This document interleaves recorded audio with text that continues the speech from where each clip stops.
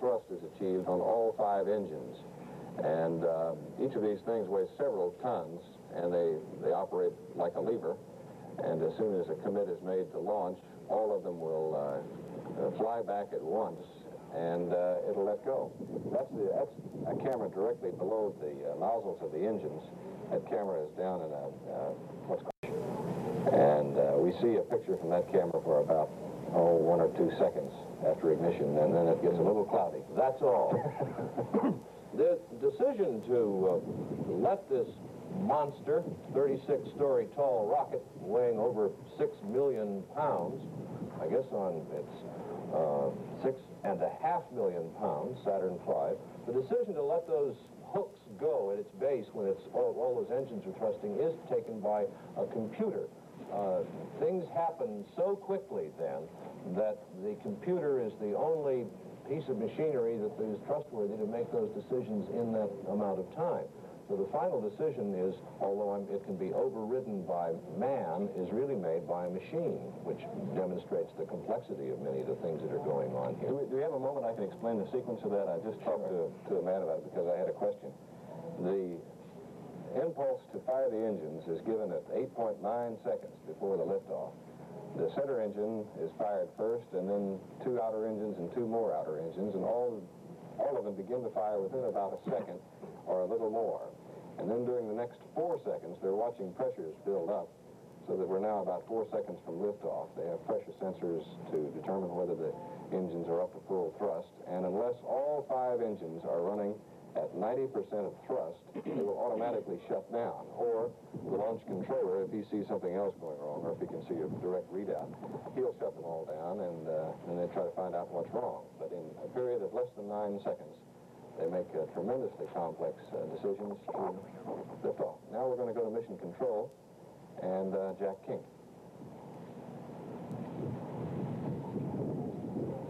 5 minutes, 55 seconds, and counting. We're still go. We're about to come up with some status checks now to determine the final status. In the meantime, the lunar module test conductor, Fritz Weideck, has come in over the circuit and informed the spacecraft commander, Dave Scott, that lunar module Falcon and the rover are go.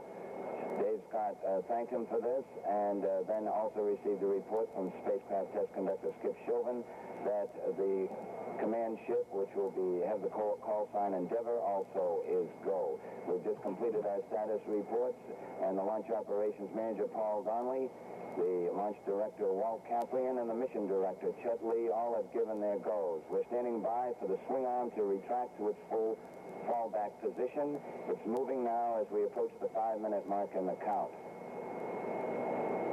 Coming up on the 5-minute mark. Mark, T-minus 5 minutes and counting. We're go on Apollo 15. This is Kennedy Launch Control. And so the access arms that they have to that rocket are now moving back. And in about 2 minutes, a little bit less, the automatic sequence of the firing command will begin.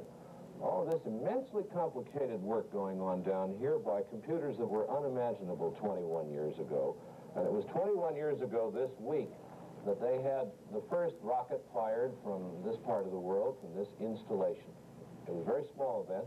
It was a German V-2. The launch tower was a painter's ladder. The launch pad was an 11-foot thick concrete chunk. There was a lighthouse here, which was the only thing they had to observe it from. But it went off, and it went 200 miles downrange, and somebody said, you know, maybe there's a future in that. Prescient. And we come now to this enormous complex of men and machines and fuel and everything else that we find here at Cape Kennedy now. And in 3 minutes and 52 seconds, you'll see Apollo 15 go. John, can you hear me? Yes, I can. Is that lighthouse still there? Can you see it from where you are now? Yes, I can't see it from here, but the lighthouse is still down here. Right, let me tell you a funny story. Let me tell you what. Okay. We used to have a lot of fun, really, John. You probably remember this. Mission Control coming up with it now. Let's go to Mission Control to get an announcement. This is Kennedy Launch Control. We've just passed 3 minutes, 30-second mark in the count. The terminal sequencer has been armed, and we are go. Launch Operations Manager Paul Donnelly just wished the crew good luck and Godspeed, and received an expression of thanks from all 3 crew members. We'll be coming up shortly on the automatic sequence. 3 minutes, 10 seconds. Firing command enable.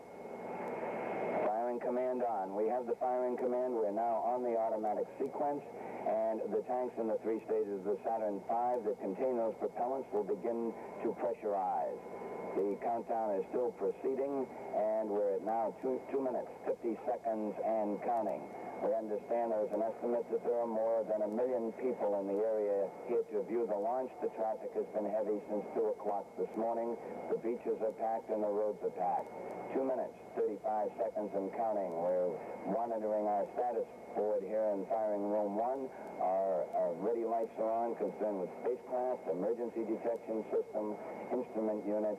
Our preparations are complete, and the automatic sequence is continuing. 2 minutes, 20 seconds, and counting. Liquid oxygen and eyes are pressurized as the countdown continues. Coming up from the 2-minute mark, we'll be standing by for the cue ball cover to be retracted shortly atop the Saturn V vehicle. Mark, T-minus 2 minutes, T-minus 2 minutes, and counting. Still going well. Propellant stable on board the vehicle. The crew here in the firing room monitoring more than 300 red line values, watching temperatures and pressures to ensure they do not go above nominal. In the case that it did, any one of these key people could call in to hold the countdown. 1 minute, 36 seconds, and counting. Still going well. The pressurization sequence is still continuing in the vehicle.